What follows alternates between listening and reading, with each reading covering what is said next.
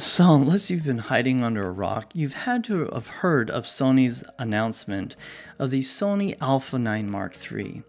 And the reason that this camera created such a buzz in the photography industry is because of the inclusion of this feature called a global shutter. Now, this isn't the first camera to ever have global shutter.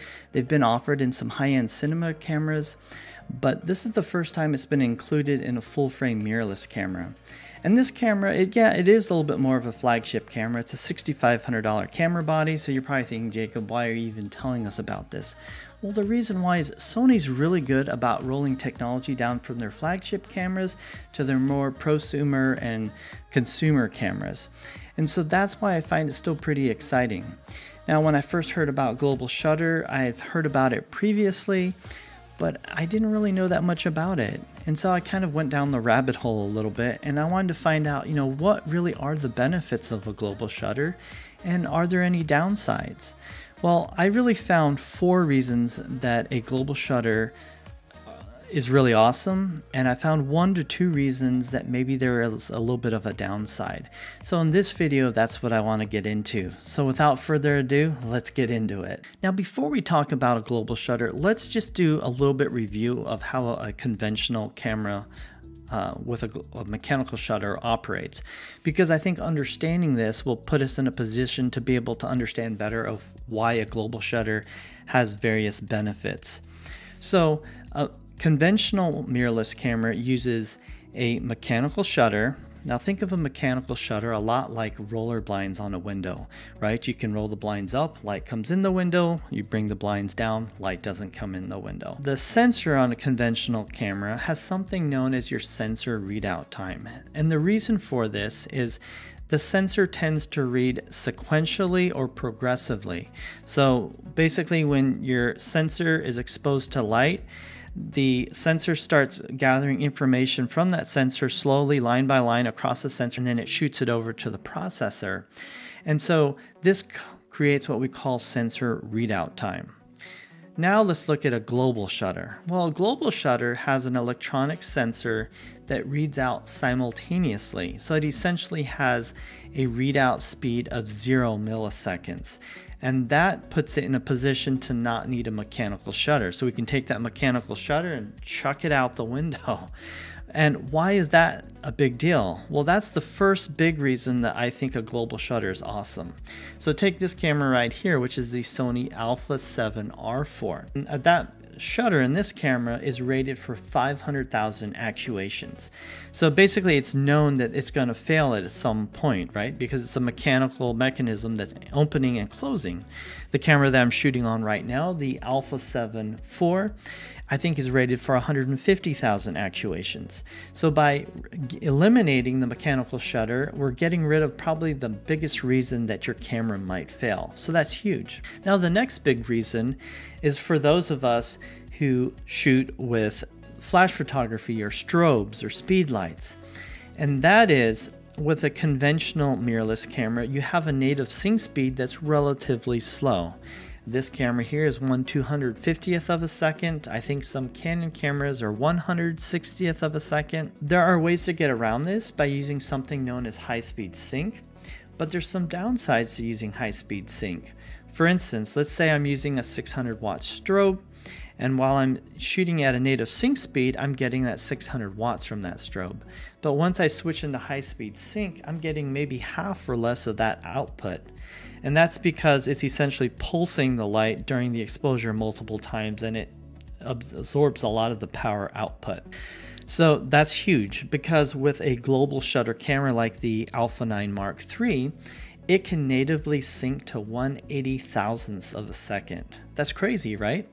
And you're like, well, why is that such a big deal? Well, the reason why is, say I'm doing a beach photo shoot and I'm shooting on a 50mm f1.2 lens, and creatively I want to shoot at that wide aperture, and it's kind of a bright sunny day.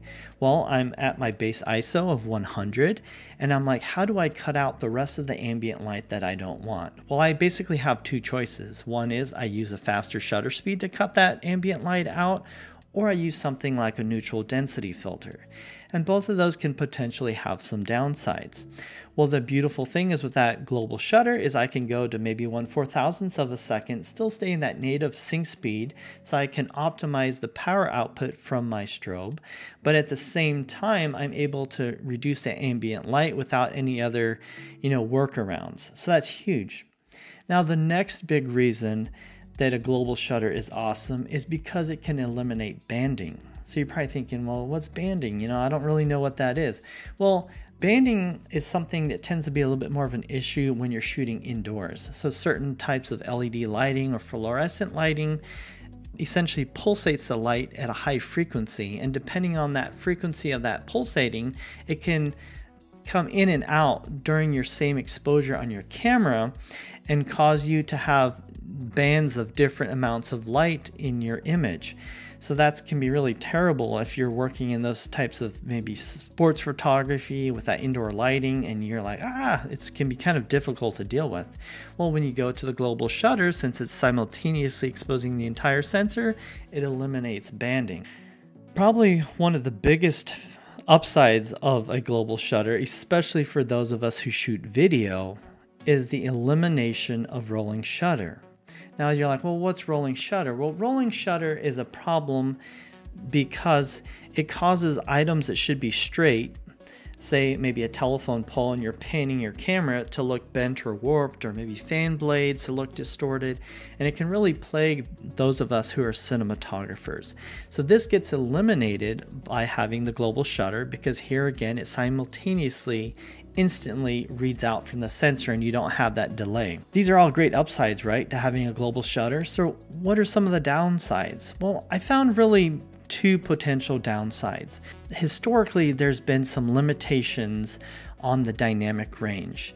And with this camera, the Sony Alpha 9 Mark III, I think there might be some limitations on the dynamic range as well. And that's because the base ISO is higher than other Sony cameras, as well as the extended ISO range is lower.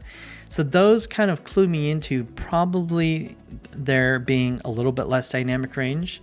But here again, I don't think Sony would release this feature into one of their flagship cameras if they didn't have a pretty good grasp on its dynamic range. So I think it's still probably very good, but it's probably not going to be as awesome as some of their other cameras. Now, what is another downside? Well, you might notice that they included this feature on a 24 megapixel camera, and I think that there's still some more problems to solve to use this feature on some of their higher end cameras that are higher megapixel, because there's so much information and data that they have to simultaneously pull from the sensor and have a processor that's able to process it really, really fast. I'm really excited with this feature and this rollout, and I think it's only going to get better. This is their first iteration. I think they're going to continue to improve the dynamic range, and I think they're going to continue to solve maybe some of these other little bit downsides. But overall, I think there's tons of really awesome upsides to having a global shutter, and I'm really excited that they're going to roll this out to more cameras that you and I are likely to own. While this might not be a feature that we get to use yet, I'm hopeful that we'll get to use it soon. So anyway, I'll catch you guys later. Alrighty, take care.